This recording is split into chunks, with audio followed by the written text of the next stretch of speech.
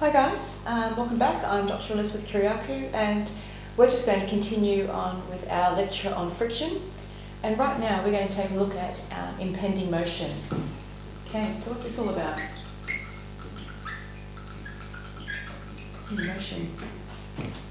So remember when we had a box and it was in contact with a surface?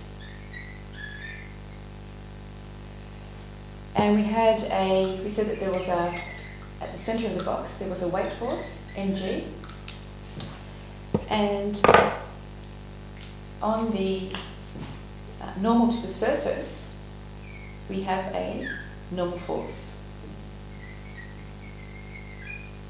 And that is always perpendicular to the contact surface.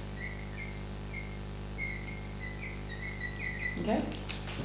So, in the first case, so one, when there is no forces acting on this, so no horizontal force,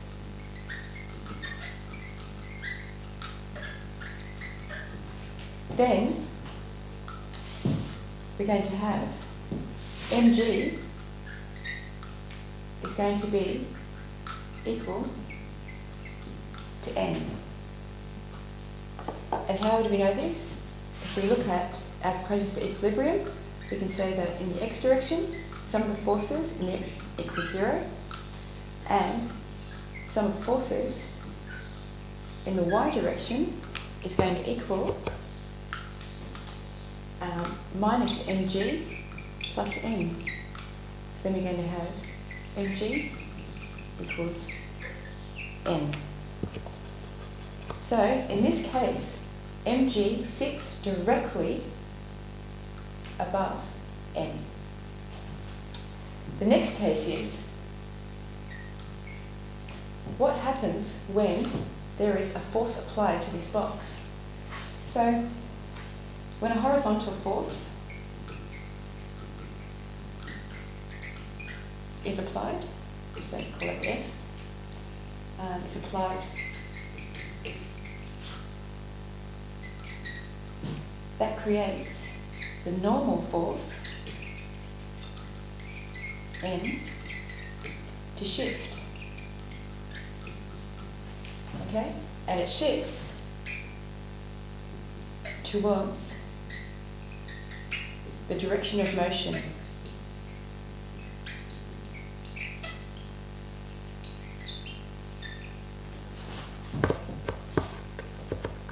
Yep. So, let's draw our box again. So here we have our box, and we know that mg, and here's our contact surface, we know that mg is always going to be at the centre of the box. We have a force, F, pushing the box. I'm going to draw some x and y axes here. And we know that we're going to, if we have a force, F, we know we're going to have a friction force in the opposite direction, so friction, and we're also going to have a normal force at this surface, N. So this is my friction force. We know that N is my normal force. So what actually happens here? This N is no longer sitting directly underneath the box. And what's going to happen to it is, it's actually going to move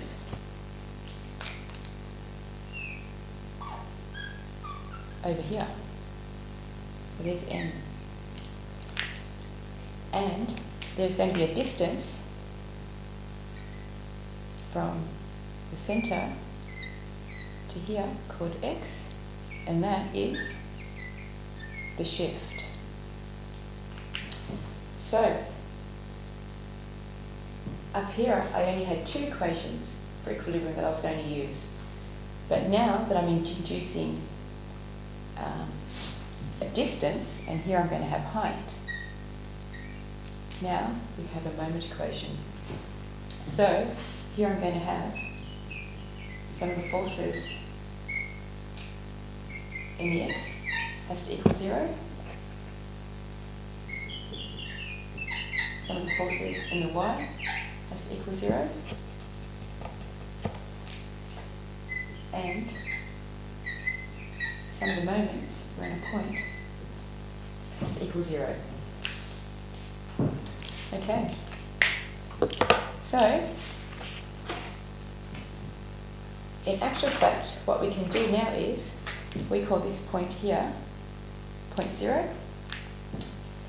We can actually summate all the forces in the x and the y direction. Shall we take a look at that? Let's clean up here and solve it.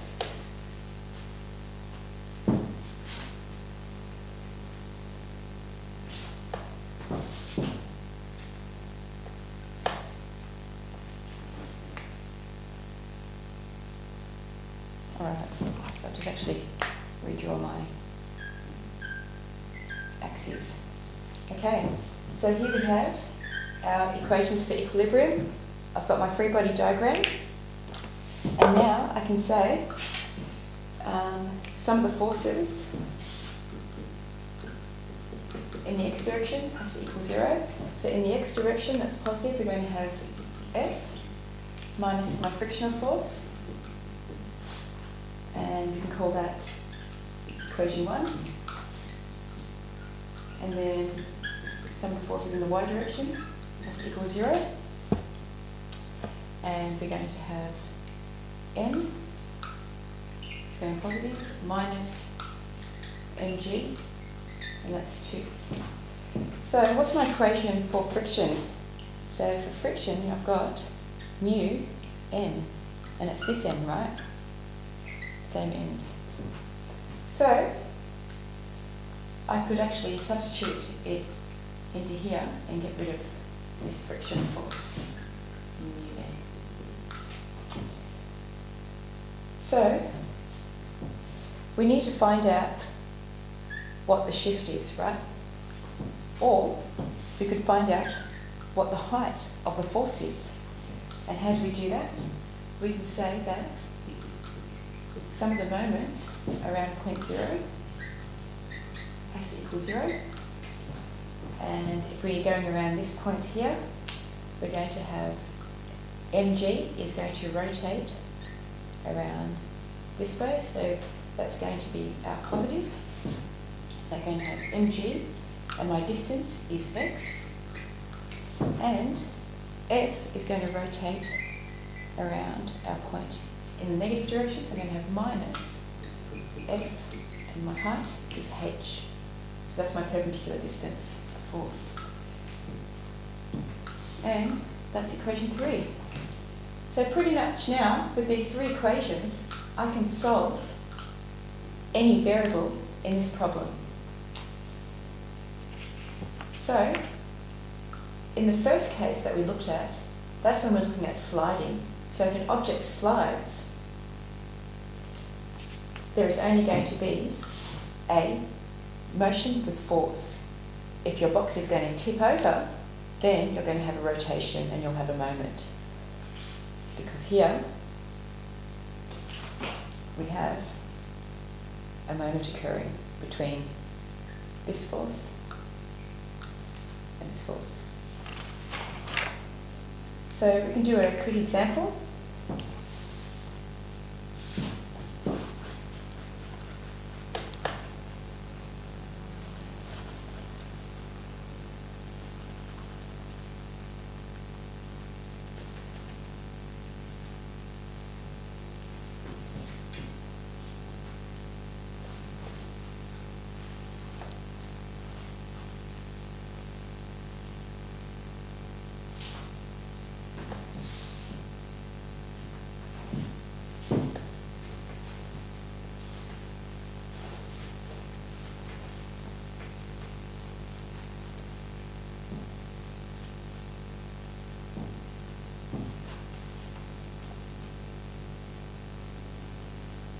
So this question is actually in your lecture notes, and the question says, a box is pushed with a force, and if we keep increasing the push force, will the box begin to slide or tip? So slide or tip. So let's take a look. So here's our box, and we have a surface, and we have mg, weight force, and here we have F, and they've told us that the coefficient of friction mu is 0.2, and the mass of the box is 60 kilograms. Okay, so all we need now is some dimensions on this. So the height of the box is 4 meters, the width of the box is 3 meters, and the height of the force is also 3 meters. So in the case of slip, what's it going to look like? So if I draw my free body diagram, here's my box, and I have mg, which is 60 times 9.81. I'm going to have my force, that's pushing the box, and here I'm going to have a normal force, and if my box is going in this direction, that means my friction goes in the opposite direction. And let's draw some axes on this, y and x, and let's resolve some forces. So what do we have? Some of the forces in the x direction equals 0. So in the x direction, I have F minus my frictional force, and F is going to equal mu n. So I need to actually calculate n, and how do I calculate n? Well, I can actually use some of the forces in the y.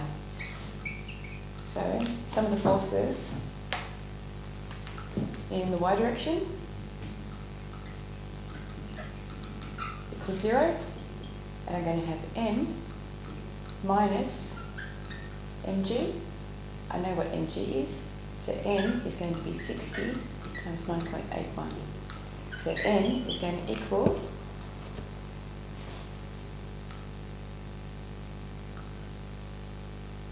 N is going to equal 588 newtons.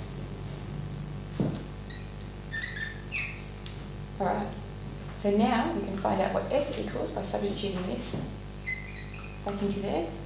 So F is going to equal 0.2, because they told us, 588 newtons, which equals 364.6 newtons. And that's for slip. Alright. So, what happens if this box is going to tip instead? I feel like I used up too much of the light board. So, just draw a free body diagram here for tipping. So if I draw my free body diagram again, what am I going to have? Here's my box. I know I've got mg at the centre. I have my force F. I know that it has a height of 3 meters. And I'm going to have my force here, just my normal force at the point here. And I'm going to calculate this distance is going to be, well, if my box is 3 meters, this is exactly half, so I can say it's 1.5 meters. And the height of my box is 4 meters. And this is going to be my tipping point. Yeah? And I've got one thing left, is my frictional force. So, what can I do? I think all I need to do here is take the sum of the moments around N to find F. So I can say that sum of the moments around this point, call that A, equals 0. And I'm going to have this force is going in this direction, so that's going negative, so I'm going to have minus F, and my perpendicular distance is 3 meters. And then this force, my mg, my weight force, is going positive, so I'm going to have positive mg times 1.5. So if I calculate that out, I'm going to have F equals 294 newtons. So, I've got two numbers. This is tipping and this is slipping. Which one's going to occur first? Tipping, slip, and tipping. So, if F tip is less than F slip, or sliding, then the box will tip first, because it needs less force to move. So that's just a pretty much summary of whether a box is sliding or whether it's tipping.